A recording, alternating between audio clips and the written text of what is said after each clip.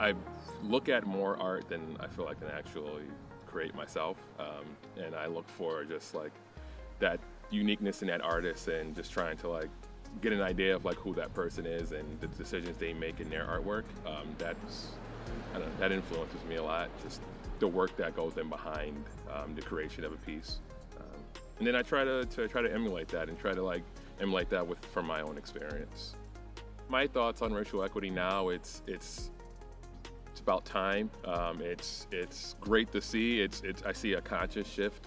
It seems like we're kind of going from diversity to the next step after diversity, where we look at who has an equal shot, who has the advantages and who has the disadvantages, and now we're trying to address that and make it an even playing field so everyone can reach their full potential.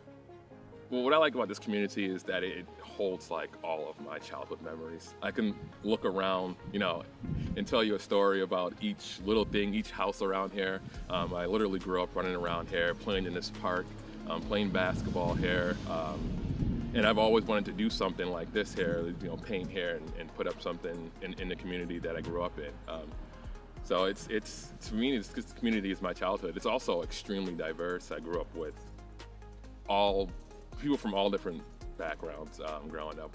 There was just a huge group of us and we were all different. We all came from different backgrounds, and I always loved that about this community.